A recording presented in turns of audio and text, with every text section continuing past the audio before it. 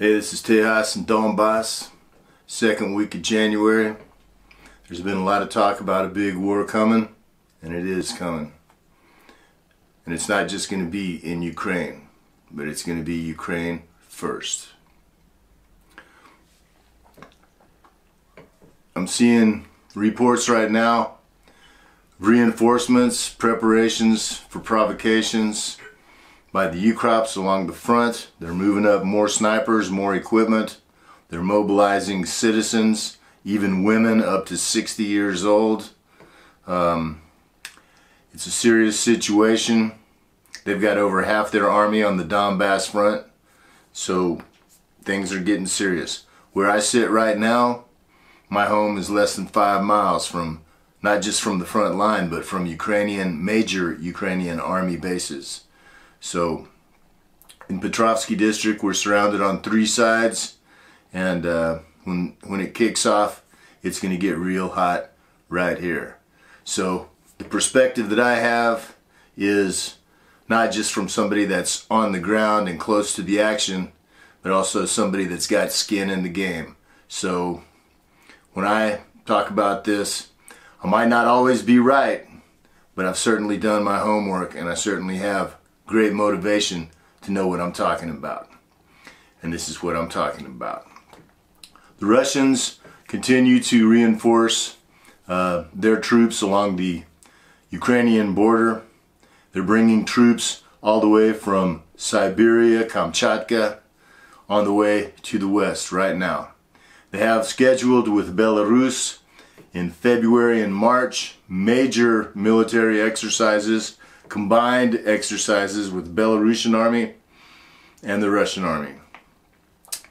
Those exercises may very well take place in Ukraine. Russia can no longer trust anything that the EU, NATO, or the USA says. You know, they've been lied to for decades now, and it's an existential threat for NATO to continue to expand. What's already happening in Ukraine is a real grave danger to the future and security of Russia, and the Russians have finally made clear to any intelligent person that they're not going to stand for it anymore. They're not going to put up with it, and if they can't reason with the people that are their true enemies, which NATO and the US are genuine enemies of the Russian people and the Russian state, then they're just going to go ahead and handle them like they handled the German Nazis back in the 1940s. And it shouldn't be a surprise to anyone, and it shouldn't be blamed on Russia when they do. They have, been patient. They have taken more than enough bullshit from the West and Ukraine and NATO, every provocation, and now they're finally fed up. Some people in the Western governments and in the Western media, including the alt media, are saying, oh no, Russia will just keep going diplomatically. They can't risk a big war. I really think those people are wrong, and we're going to soon find out. My prediction is before March, there's going to be some heavy-duty action, certainly right here in Ukraine, and then wherever else it takes it. But Russia's going to clean out the Nazis out of Ukraine, and that not just talking about Ukrainian Nazis either. So I'm betting on that before March. We'll soon see. That's 6 weeks. And then, that's not even the big war. The big war is going to happen after that. If the US, EU continue to provoke Russia, continue to attack it economically, Russia's going to strike back economically and technically, and if need be, militarily. When Russia comes into Ukraine, they're going to make an announcement that they're coming in to liberate. They're not going to shoot anybody that doesn't shoot at them first, but anybody that shoots at them is going to be completely destroyed. That doesn't just mean Ukrainians, that means any NATO ships in the Black Sea that fires missiles, any NATO mercenaries, any NATO instructors, doesn't matter. You shoot at the Russians, they're going to shoot back, and they aren't going to stop until they're done. So it's not going to be an easy fight, but Russia will take Ukraine. and it'll take it quickly, and it'll take it absolutely as much as they want to. At least as much as up to Kiev. Then the diplomatic and economic war is going to start. The U.S. has said that they're going to put devastating sanctions against Russia, and those sanctions will be responded to by Russia. Russia already has Europe by the balls. Europe gets almost half, more than 40% of its gas energy comes from Russia. If they cut that off, they cut off Europe's balls, economic balls, industrial balls, because they can't continue to produce. The factories won't work. It's just like in Ukraine right now. I mean, they're heating the Kiev airport with firewood. They're heating high-rise apartments with firewood right now, literally, and that's a fact. It'll be the same in Europe. You know, the cost of energy is going up, the cost of food is going up, and it's going to be economic devastation for Europe. The U.S. economy is completely tied to the European economy, and if Europe goes down, the U.S. is going down too, and it will. And especially if Russia works in conjunction with China for economic warfare against the West, it's a done deal completely. So if the U.S. continues to provoke and attack economically, Russia will hit back. And understand that economic war is a real war. Economic violence is just physical violence in slow motion, but it can be every bit as destructive and even more painful.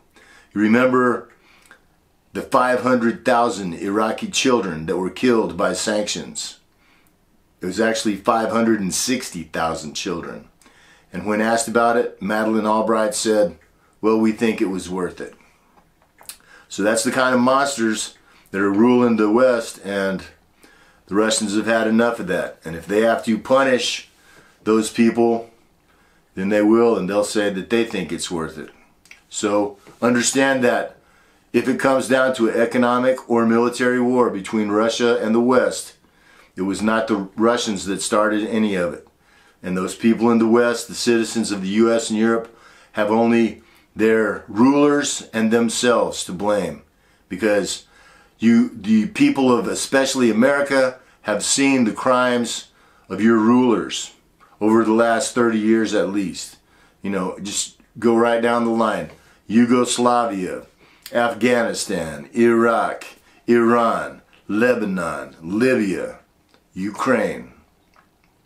And that's only a partial list, of course.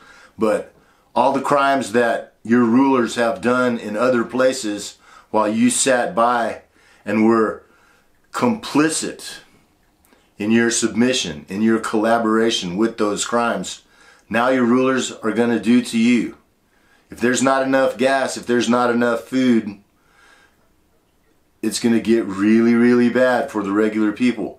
The rulers, the oligarchs, the 1%, they're going to have their food. They're going to have gas to keep them warm and fill their cars. But regular people can literally starve and they won't even care. So understand that this is the people that are really to blame. And it's going to get tough. 2022 is going to be the year of the birth of a whole new world. And, you know, giving birth is always difficult. It's bloody. And it's hard. But of course it's necessary.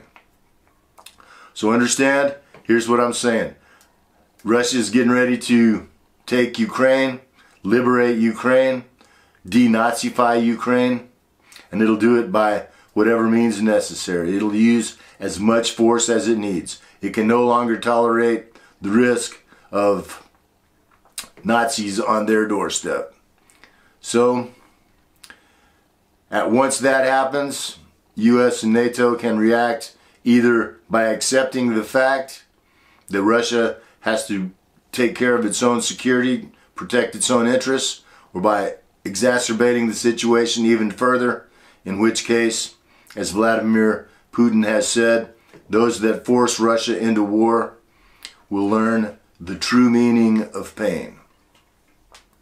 So, that's the situation here. We'll see if my predictions pan out in the next month or two or not. But